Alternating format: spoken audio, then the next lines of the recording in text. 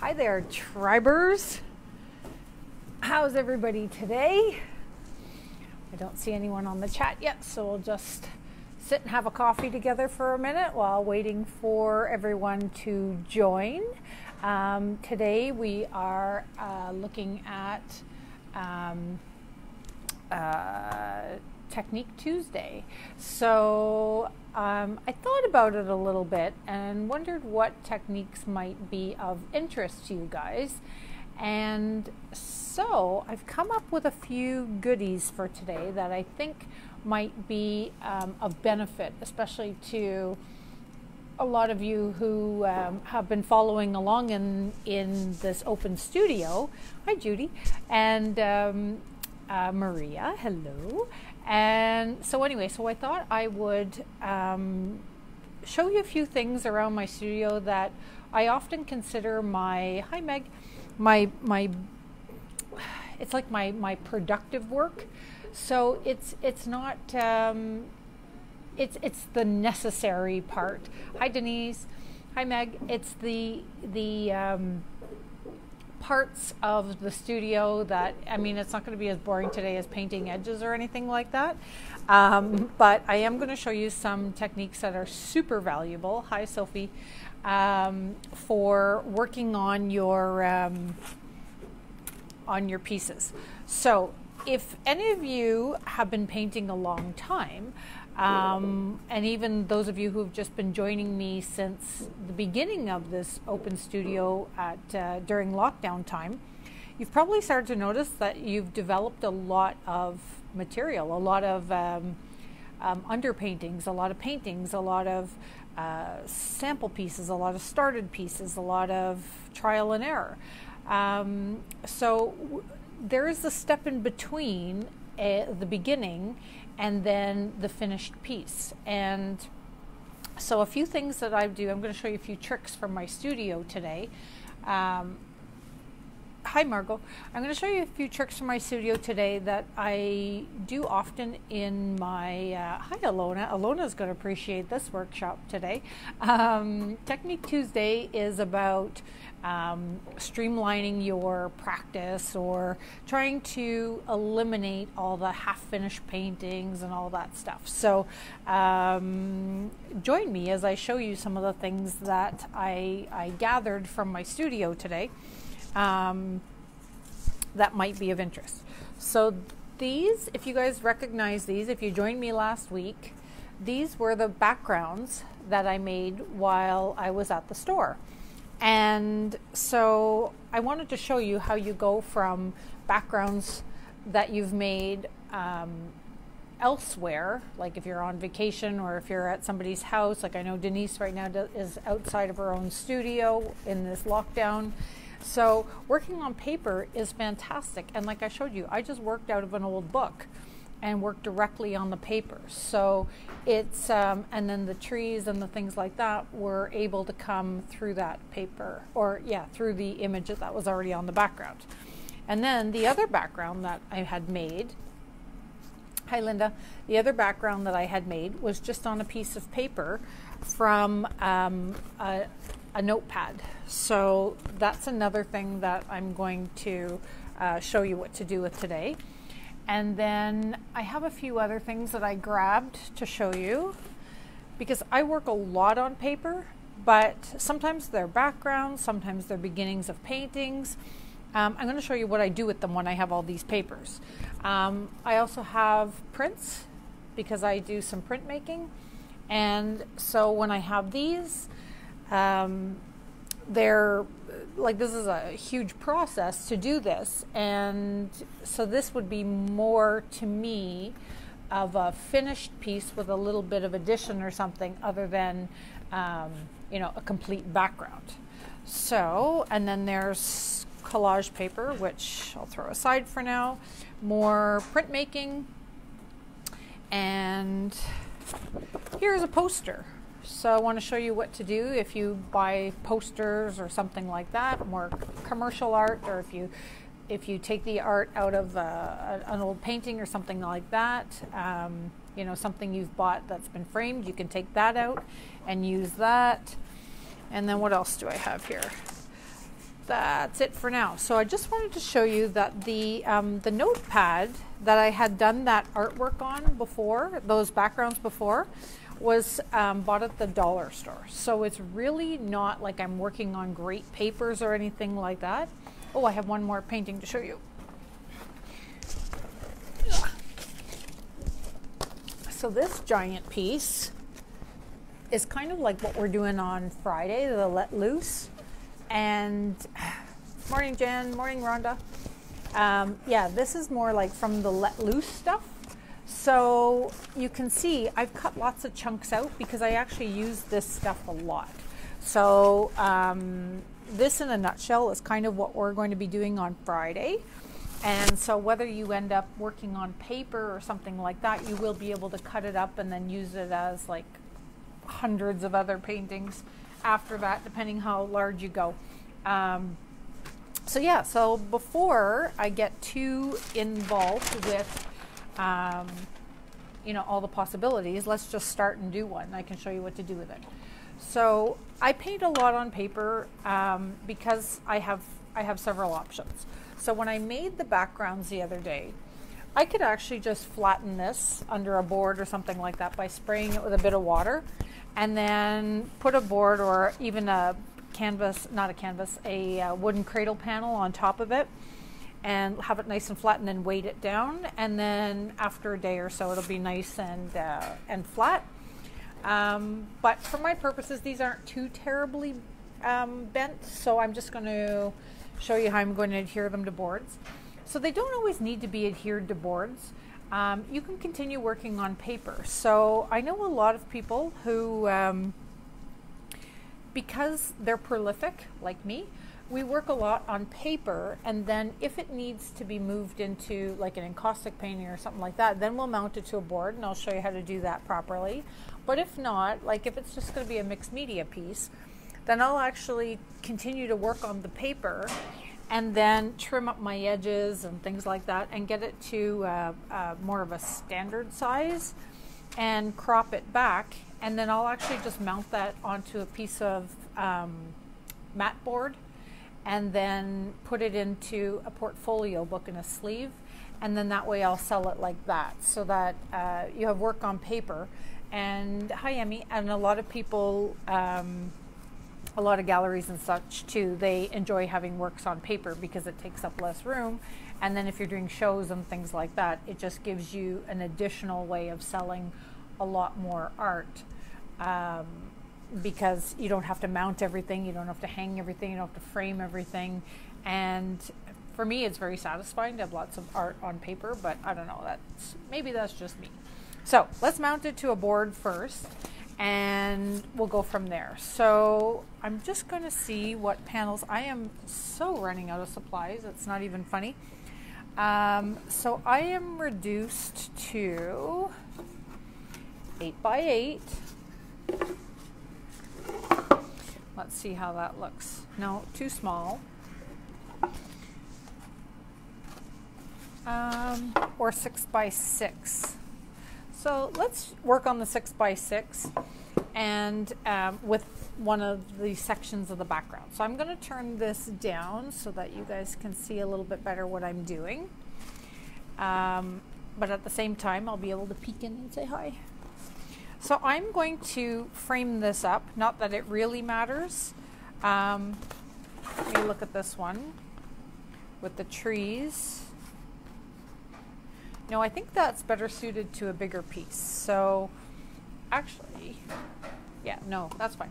I'll work on this one. There's a lot of texture on this one from last week, and I like it. So it doesn't really matter where I plunk it, but to look at it, I would just kind of frame it up, see where I want it to be, and then I'll put this on, put the panel face down, and then you have a couple options. You can just trace it with your pencil and then take your straight edge and cut it out, or you can just take a knife and then cut around the outside.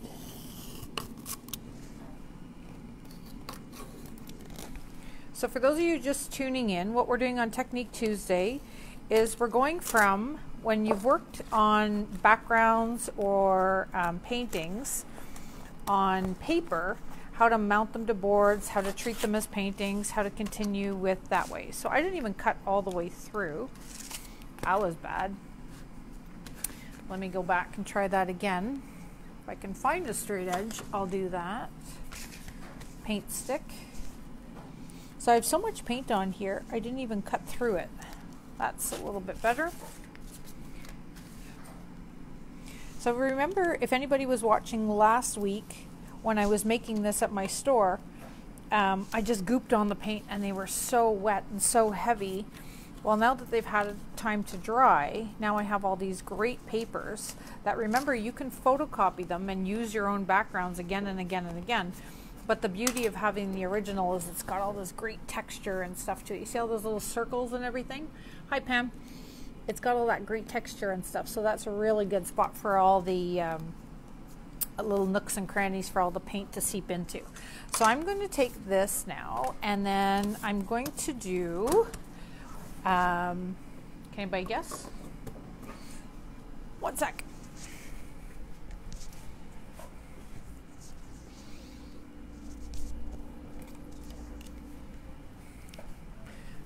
All right. Thanks for your patience. Okay, you guessed it, glue to glue, right? So I've got my mixture here of my wallpaper paste and my white glue. Just gonna give it a little stir. There we go. And so the first thing I'm gonna do, I am absolutely gonna coat the back of this paper so that it really absorbs in. I need a nice, good coat. There we go. Because the paper is really absorbent, right? And so is the wood surface. So we're gonna do a nice, good here. So remember, your background doesn't have to fit your board, but it is better if your background is bigger than your board. So for that reason, I was able to cut one section out of this, right? And now I have all these other pieces that I can use on other pieces. And so when I'm making backgrounds, I try to work on big paper, as big as I can, and then I'll cut them up. So now, with glue to glue, right, glue to glue, now I'm going to use a brayer. So if you don't have a brayer, if you aren't all baking at home right now, you can use your rolling pin. But if you are going to use a rolling pin, just make sure you put, because you see how gross they get? Right? So with paint and glue and everything else, just make sure you put parchment paper or wax paper or saran wrap or something on top to prevent the guck from getting all over your rolling pin.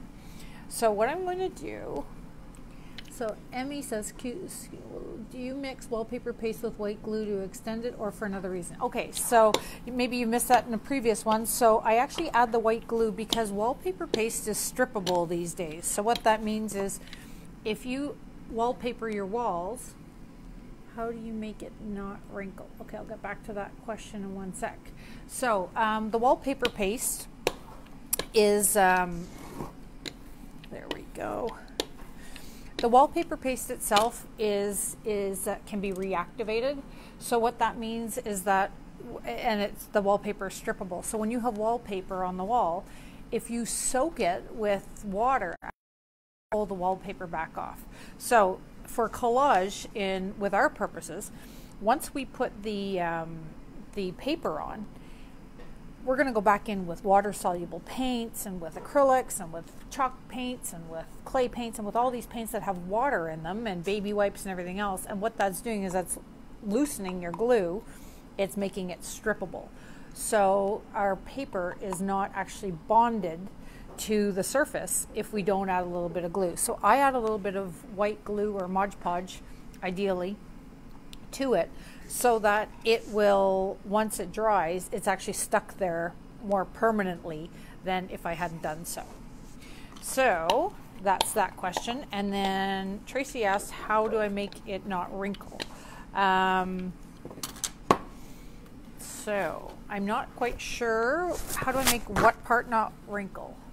So I'll answer that question. I just need a bit more clarity.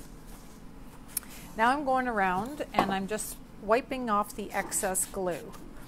So if you're being miserly, you could totally just take that off with your finger and put it back in. And otherwise, you might just want to take it off with your paper towel so it's not all sticky on your fingers.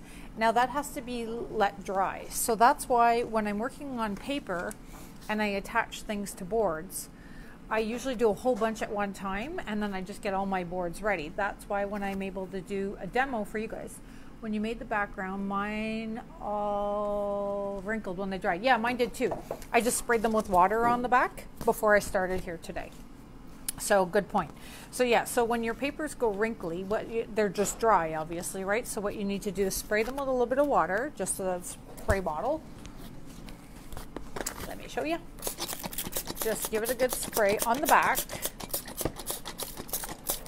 And then if you have something to weight it down, great. Then you lay it down flat onto a flat surface, a countertop, anything like that. And then I usually put a piece of wax paper or something on to prevent it from sticking to whatever I'm putting on top. And then I'll put something flat on top, like a cutting board or whatever, or another panel or something like that. That's going to cover it. Turn that down. So I'll put something flat on it and then I weight that down and then I just leave them there. And then once they dry, then they're all smooth again. So yeah, so that's all there is to it. So, but I didn't have a great amount of time because I completely forgot about doing these, leaving them weighted. So all I did before starting today was I just sprayed them with water. So, and that relaxes the fibers totally. So now that we have this mounted to the board, we're going to let that dry. Okay, so I'll put that one aside and then we'll work on the next thing. So like if you wanted to just work on paper, that is entirely possible as well. So what I normally do when I'm working on paper, there we go, is I would use a straight edge and I would actually probably tape off or yeah, maybe just tape off in this case. I've already cut this chunk out, so let me use the other one. That makes it a little bit easier. So I don't know what size this is, but it's probably not standard anything because I just took this out of a book, right? So now that we have this one from last week, you can see it's also curling. So I'm just going to put some water on it to flatten it out. This must have been a good quality book because the pages are sealed. You can see the water beads off rather than soaking in. So I might even spray the front a little bit.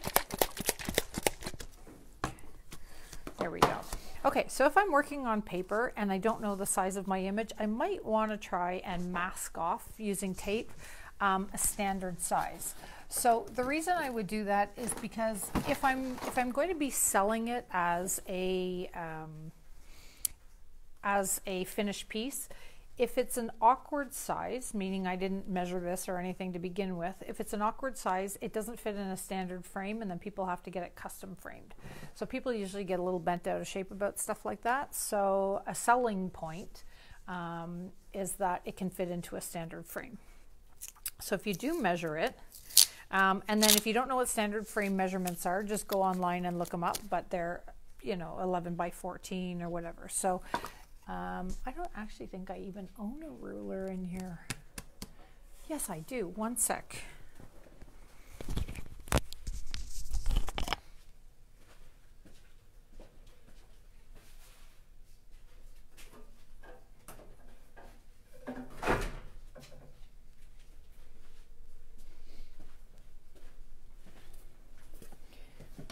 Okay, so I have a quilter's ruler, but I'm not sure if that's, yeah, it actually has measurements on it. I have lots of straight edges, but I just know that I don't have a lot of rulers. So I'm going to look at here, and an 8 by 10 is a standard size, and an 8 by, no, let's do an 8 by 10. That's very standard, right? So I could mask it off or I could cut it. And so what I'm going to do is I'm going to cut it just so that you guys will be able to see the whole process. So I'm going to mark this off at 10 and at 10.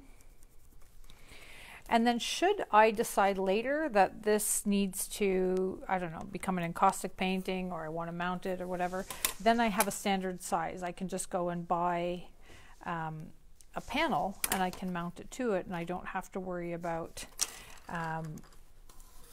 having a custom board made or cut to fit. There. So I'm just cutting off that excess piece. That was 10 that way, and I'm going to go 8 this way.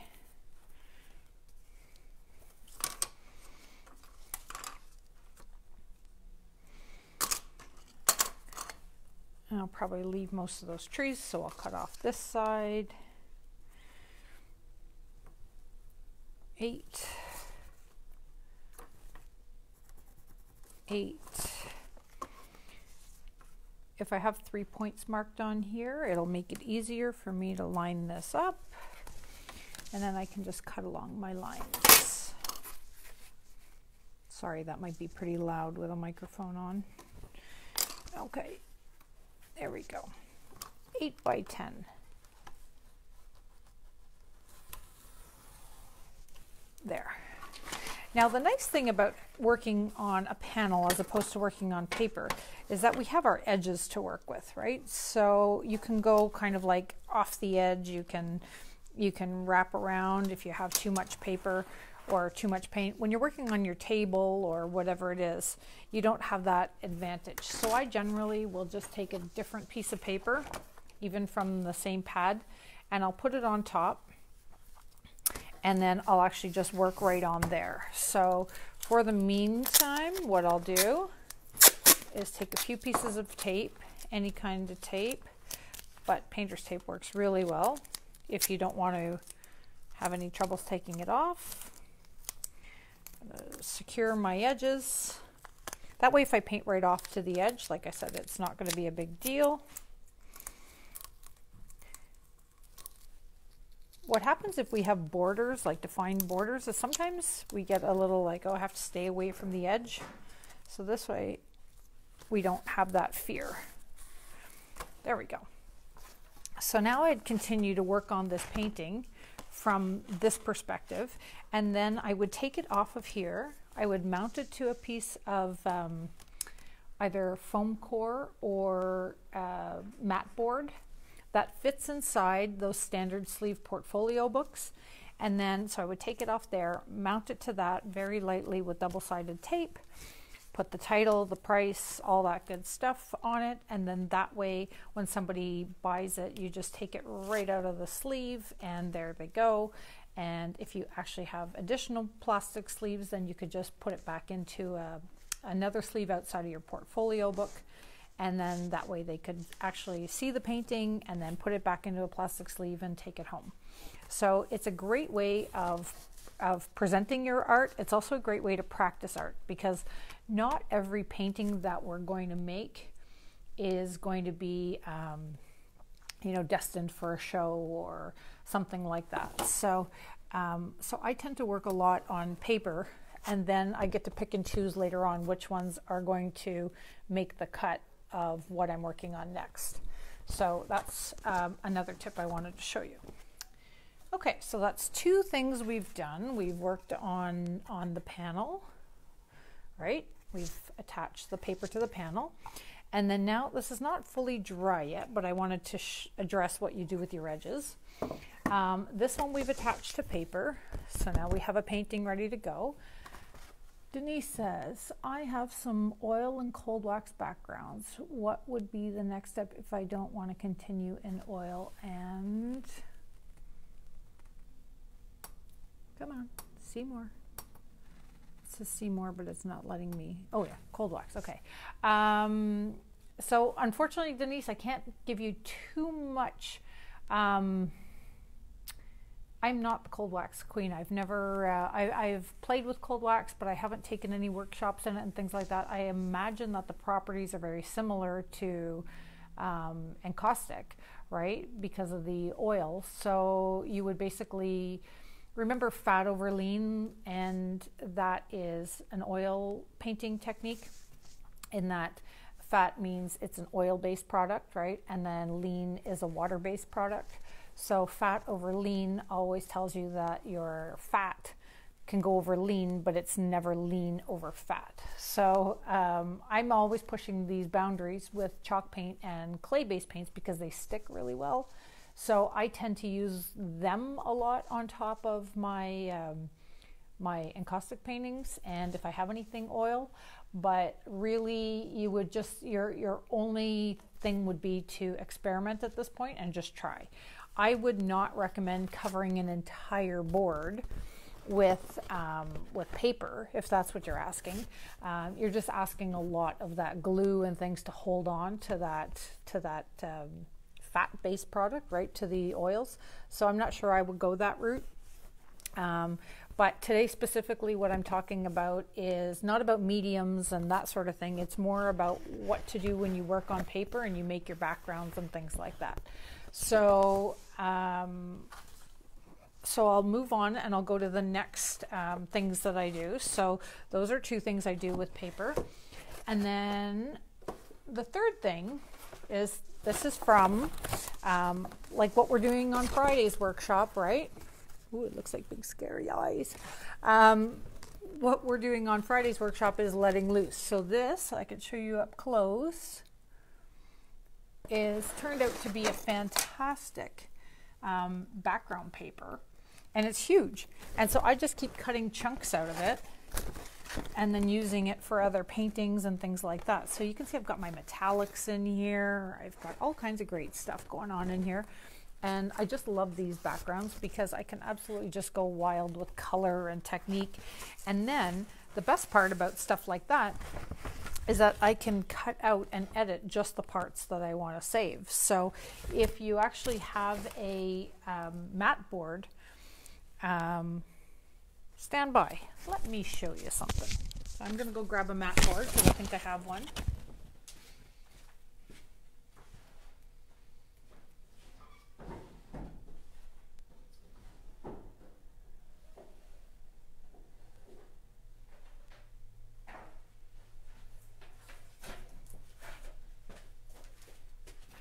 I do have one.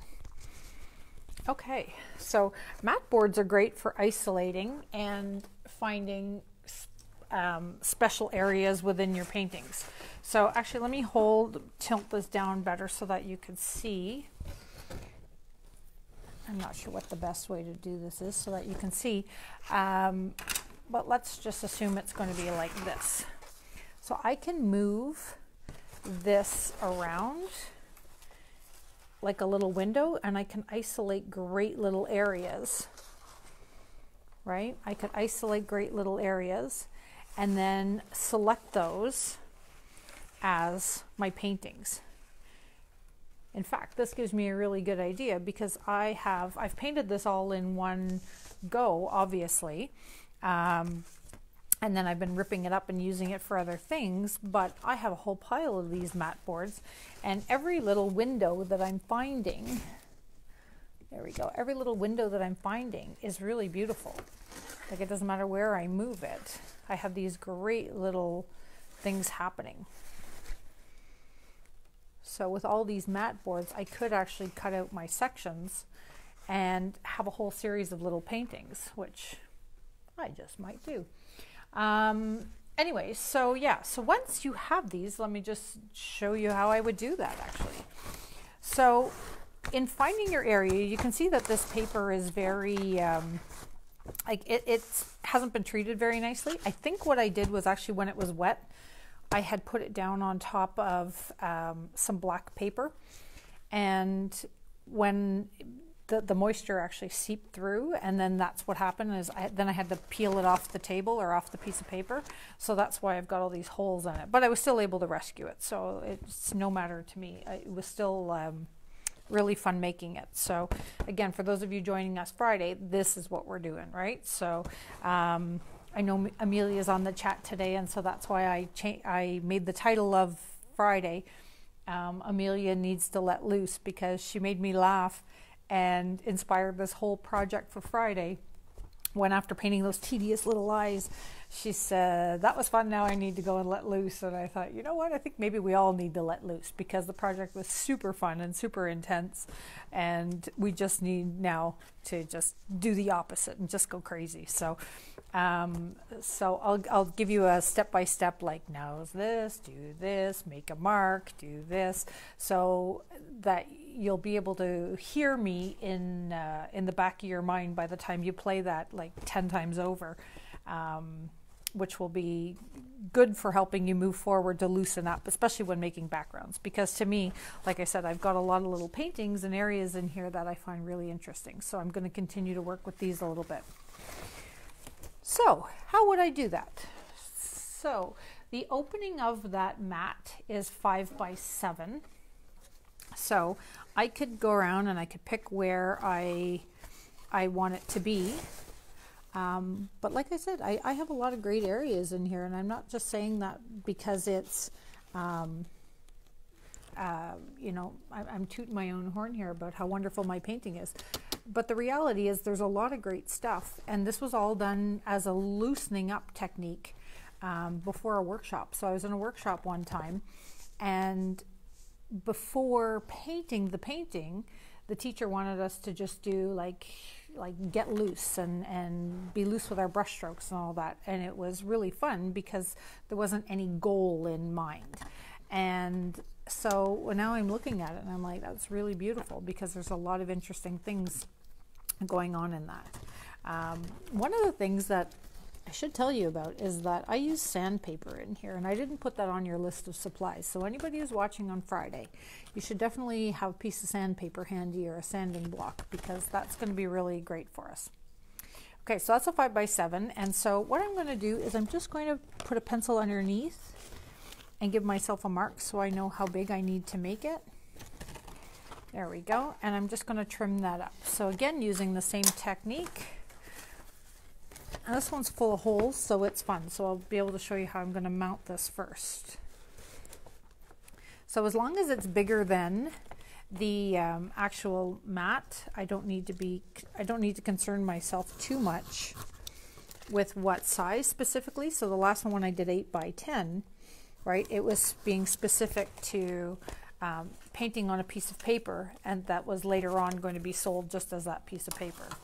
So now here's a little bit. There's a little bit off the edge of this one that would be fine if I just glued it behind that mat board. But see what happens when I take this off. I actually have a fantastic other little piece of collage here now that I can use in something else. So it's completely a waste not, want not. So if I take this project and I would just put this on the bottom like this, look at how great that is all of a sudden, right? So I've got this very interesting, very unique, very intuitive piece of collage that came as a cutoff of something else. So always have like a little, I have those little plastic shoe boxes everywhere, and I can show you what I mean. I have these little plastic shoe boxes everywhere with bits of collage in them, and it's just little stuff that I've cut off of other pieces that later on become really integral to some of the pieces, to the rest of the artwork. So having handmade papers within your work is, Amelia says, is that watercolor paper or a bond paper roll? That would be the thing that this was from. So if it's from this one here, this was actually a piece of, it's definitely not watercolor paper. It was made on the cheapest paper possible because we were supposed to throw these out afterwards. So this was our loosening up technique in that workshop that I was in. And then everybody just pitched them after they were done. And I'm the one who decided to, like I said, I laid mine on another paper so that I could take it home. And I did, and everybody at the workshop kind of laughed at me because it was like the junk. And then I took mine home with me, and I put a board on top of it and pressed it flat, but it actually bonded to the black paper behind. And the black paper was just, what what do you call this, a Bristol board. So it actually bonded to that because of how wet it was and everything else. So that's why when I peeled it off, you see all kinds of holes and rips and tears. So I don't mind it at all. It's actually a really nice piece to have.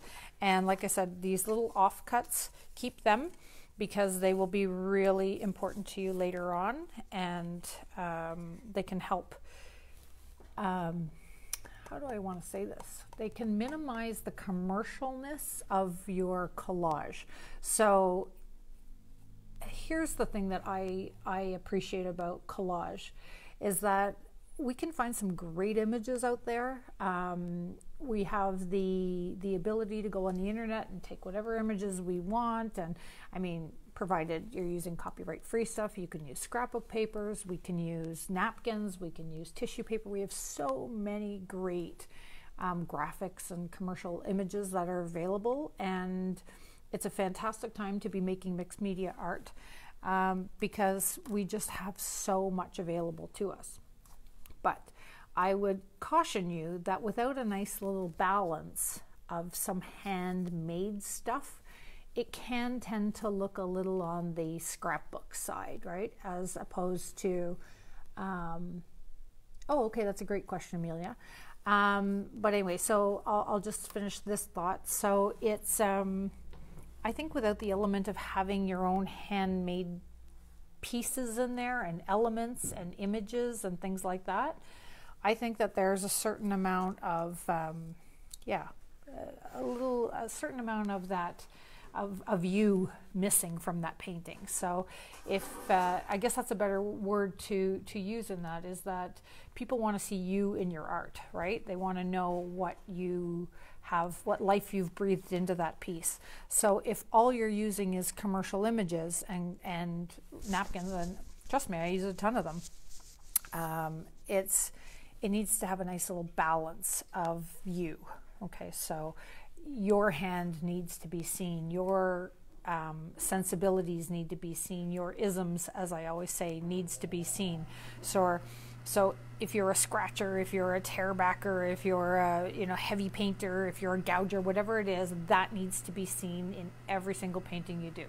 So and that's what our Thursdays are more about, right? Which is the fun, having the fun back in our paintings. So Amelia is wondering about, because I was talking about Friday. So Friday being big, it depends how you want to work. So let me flip this up so I can chat with you guys. So this big piece was just bond paper, and so it's just like a really cheap piece of paper, and then it was actually taped to the wall. So this was in a studio, so the woman didn't mind paint on her wall, which is why I'm not suggesting that everybody goes ahead and destroys walls. But if you have, what's really good to work on is like, I like thinner papers because I can reuse them more easily. I'm going to show you a heavier poster mounting that, but it's a bit more challenging to mount something that is sealed to a board. So any type of paper will work. If you don't have anything, even fabric works, because like I said, rolled up canvas is really great because you can just lay it out, and then you can put some kind of a tarp down, you can put a plastic tablecloth, you can put anything. So the difference will be is if you're working flat or if you're working vertically. So either one's fine. If you're working flat, on a table, on the floor, it doesn't matter. Put something plastic down first because you might, spill outside. If you're very careful about staying within the confines, then be prepared to trim it off. So if it's on paper, make sure that you don't want to go outside of that if you're worried about the wall or the floor or the table or everything else. So I have rolls of unstretched canvas that I work on sometimes when I want to work big and flat and messy. I sometimes just work on bond paper. It just depends if I want to have it vertical. So if I want to have it vertical, because I like to do a lot of my backgrounds sometimes vertically because of the dripping and stuff like that, it just, I don't know, it lends itself better for me, but it doesn't matter. You can still work face down. Then a great thing to do is if you have a big piece of plywood or paneling or anything else, or a piece of drywall or anything. I know it's not easy to just get these things, but if you have something, or you know a neighbor or somebody who has a piece of junk lying around, what I do with that is I actually just tape my stuff to that board and I just lean the board against the wall. So yeah, so I'll talk about that in 1 second. So that was on my agenda. We'll get back to it. So that's what I would suggest, is that if you have something that you can actually tape it to, that would provide a rigid surface for you to put it on. So I have this old okay, so Amelia is giving you guys a good tip. She says if you're using thin paper such as tissue or rice paper, put it on textured garbage bags, the flex ones. I want to see this. Oh, see more. Why won't it let me see more? See more. See more. It's not letting me see more. Oh, wait, there we go. They're easy to peel off. Yeah, true. So I'm not sure about tissue paper or rice paper is going to work for Friday's class, unless you're doing that in addition to what we're doing.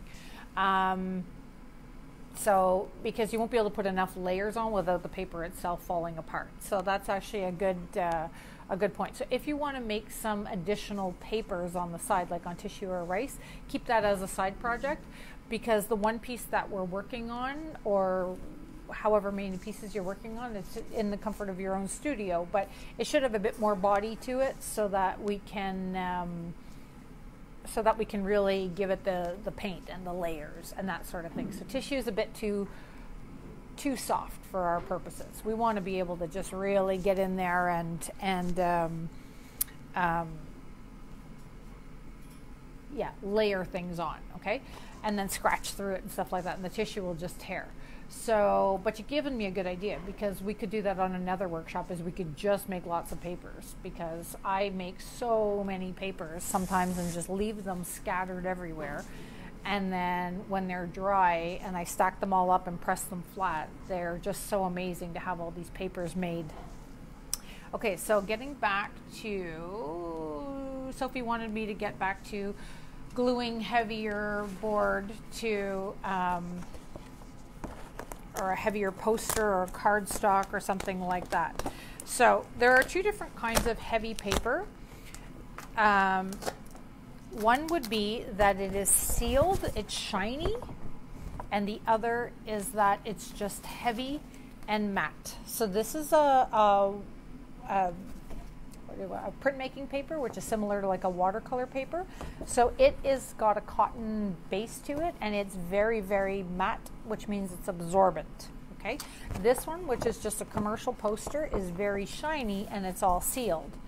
This is more challenging to glue than this, because this is very absorbent. This is not absorbent. So in order to make this one absorbent, there's a few things we can do. I'll tilt my screen back down and I'll show you what I do. I'm just going into my out of sight here for a second, and I'm grabbing a little piece of sandpaper. So on the back, I'm going to rough up the surface. So that's going to create, in different directions, that's going to create open pores in the back. So basically these papers have been glossed, they've been sprayed with a sealant, and so we need to make little grooves in that sealant so that our water can actually get into and reach the paper itself.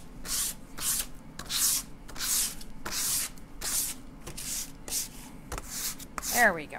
So now that we have that opened up, oh yeah, like running so low on water, I have no idea why. I don't just go fill it, but when I spray this with water, there we go, you can see that the water is now being absorbed into the paper and it's relaxing. If I just put it on the, now you can see it kind of bleeding through, which is good. That's exactly what we wanted. Because on this side, it's still nice and protected. But the fact that it's curling actually means it's absorbing the water. If it wasn't curling and the water was just beating off, that would mean that it's not being absorbed. But the fact that it's curling means this is a really good thing. It means it's like soaking up the water. Okay? So we'll let it do its little curly thing. And then I'll get a board, which all I have is this small one. So we'll work with that. So again, you're going to position this on however you want it.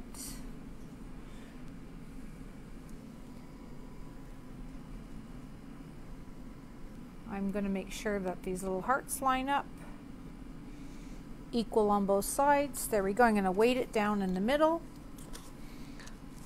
lock my knife, cut through. Remember, or you could just trace with a pencil and then cut it with a straight edge afterwards.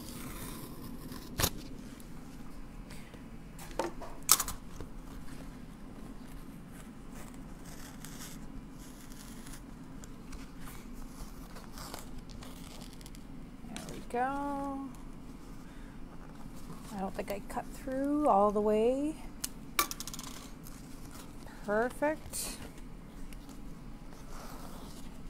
Okay, so now an interesting thing about this cardboard or this paper is it's two-sided. So when I put the water in, look at that, I'm able to actually separate and take off that layer. So that's not always possible, but it's just like double-sided scrapbook paper. So sometimes when you wet double-sided scrapbook paper, the same thing will happen. The other bits on the other side, once the water goes in, will separate that glue. So right at the beginning, I think Rhonda was asking me, about why adding the white glue to the wallpaper paste. It's because that's how they even adhere two pieces of paper together, right? It's with strippable glue, so that when it gets wet, the two things come apart. So now we actually have a much easier paper to deal with, which this doesn't always happen. This is a little bonus, but we'll take it. But the key on the glossy one, remember, is the sanding first and then spraying it with water. So now what I'm doing is I'm applying the glue to glue. Again, letting it nice thick coat. We don't really have the option here of going too thin. You want to have a nice thick coat. And the reason for that is if we have too thin a coat, you might end up with an air bubble. And that will be such a pain in the middle of this thing to have an air bubble. So now I'm putting on good thick coat. Because don't forget, the board is so absorbent right now and it's sucking up a lot of the moisture. The paper not as much because we've already pre-wet it with water, but it still is absorbing some, which is why I did the board secondly, because it's really thirsty and it's really absorbing that. So now I'm just going to place this on top, and then I'm going to find my brayer, starting from the middle, and I'm going to keep rotating it, push from the center out.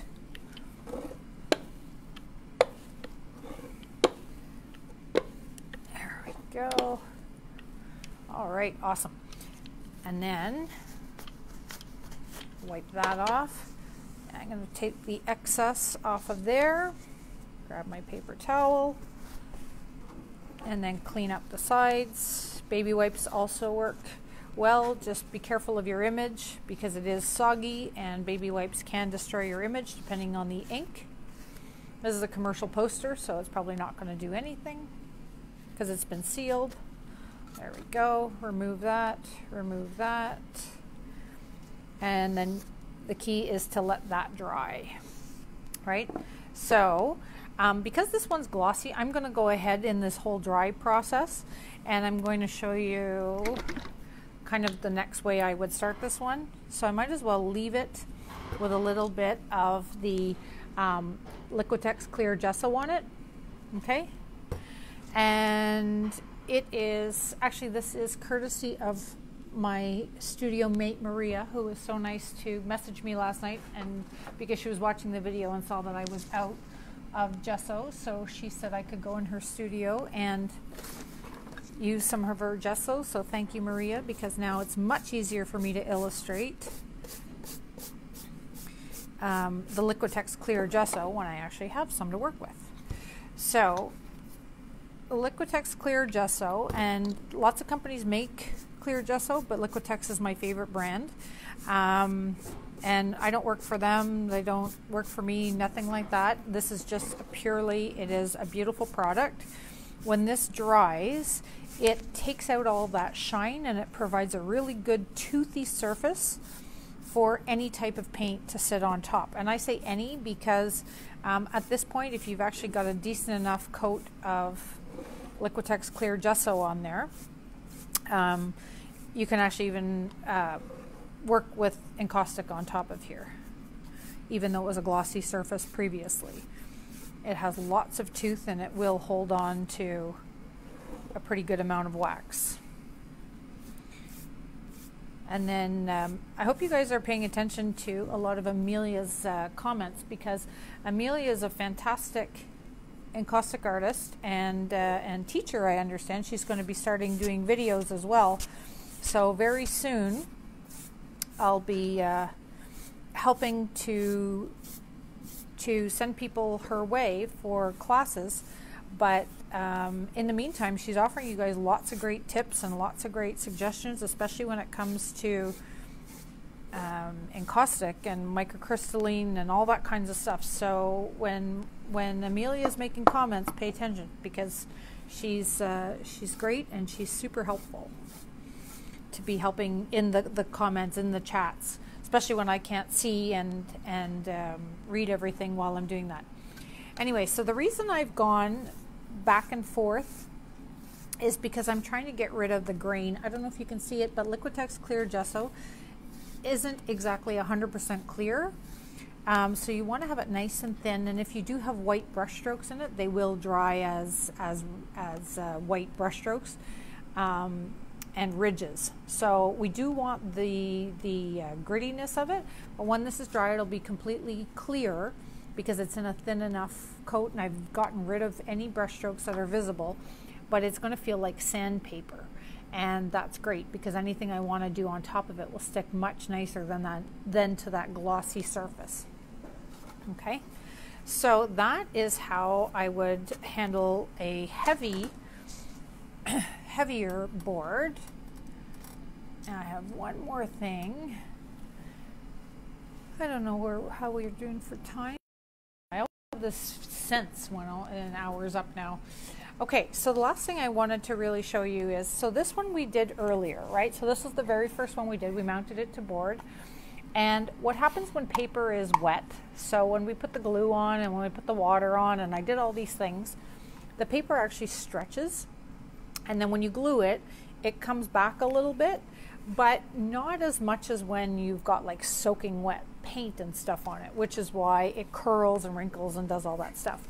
But now this is mounted, it's been about 40 minutes, 45 minutes, and it's pretty dry. So I'm going to show you how to finish up your edges, because there's, I don't know if you guys can see this, but there's like a little bit of paper, right, on the edge of that one, and that's because of the shrink and the expansion and stuff like that.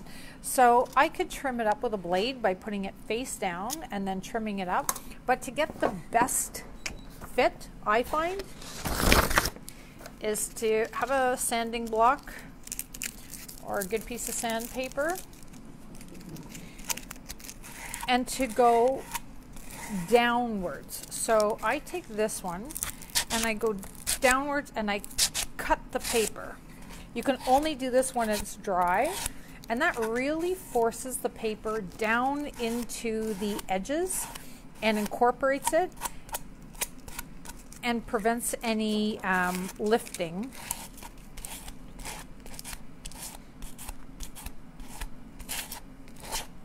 There we go. So I'm actually just cutting the paper. I'm going to turn this a little bit. I'm just cutting the paper with the sandpaper, and at the same time really forcing it into those edges. Still a little wet, but it's not bad. So if it's too wet, your paper is just going to tear, like kind of like that piece. And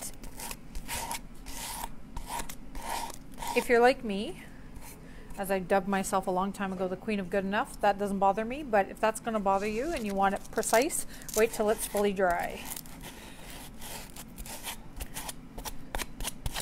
So cutting my edges nice and flat. Whoops, another tear. It's definitely still a bit too wet. Okay, now what I do is I use a little bit of white glue or Mod Podge or something like that. Let me get out my white glue. And I'm going to show you a little pro tip because we really want this to be stuck to the board. I go back in with my good old white glue, Mod Podge, whatever you got. Use a small brush. There we go. Use a small brush. And then just go around and try and lift your edges. If you can lift the edge, there you go. If we can lift the edge, put the glue both on the paper and the board. Okay, so again, glue to glue. If your edges won't lift, then it's fully adhered. You're not going to have any issues. But in my case, because this is still a bit wet, I've got a bit of issues on this corner, nothing. On that corner, just a little bit. My edges are fine, just that little tiny corner. Little glue to glue. And one more section over here is coming up. A little glue to glue, both on the paper, both on the board. All right, so that's all we need to do for that. And then I usually put a piece of paper on top of it. The only paper I have here is text, so I'm going to put this down. I'm going to put something on there to protect that edge. And then I'm going to use my brayer or my credit card or whatever I find first. And I'm going to push out. So the paper protects it, and it also prevents the glue from getting on this side, which would have me smearing it all across the top of my painting. So I'm going to go around. I'm going to get all my edges that I added a bit of glue. There we go. Now I'm going to use a baby wipe if I can find one.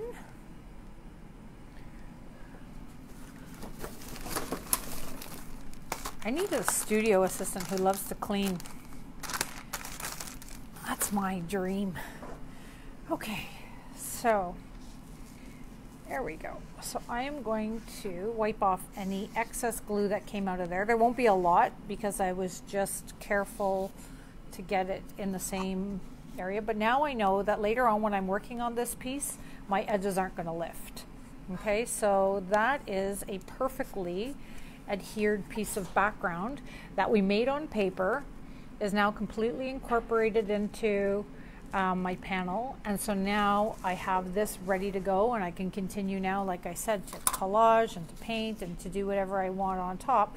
I can turn this into a painting now. All right, so that's it for today. Thank you for joining me for Technique Tuesday. Integration, like I said, of working on paper into your pieces or just finishing a piece is, I don't know, it's integral to my practice anyway. So, yeah, so if you guys are wondering about storage issues for paintings, moving on here on out, especially seeing as we're still locked down, we're still doing this every single day. If you're having fun, if you're practicing, if you're making lots of things, maybe you don't always want to make it on a board. You might just want to work on paper and then later on turn them into paintings, which is completely feasible, completely viable option, and takes up a lot less space. I guess that's it till tomorrow. So tomorrow, you guys can ask me a lot of your wax questions and stuff because tomorrow's Waxing Wednesdays. And like I said, so if you guys are also paying attention and you ask questions and I don't get back to you right away, I'll try to address them during the talk. And if I don't get to them during the talk, then pay attention to your fellow tribers who are paying attention and who are giving you really good advice, because these ladies have lots of experience and lots of really good information. So if you ask the question and I don't get back to you, please note that your tribers are there for you and they're helping support you and your practice. And so if there's something that I notice is, a little bit I could further on that, then I will further on that. But otherwise, thank you to everybody who keeps helping each other. And we are totally building this awesome little group. Okay, talk to you tomorrow, guys. Bye-bye.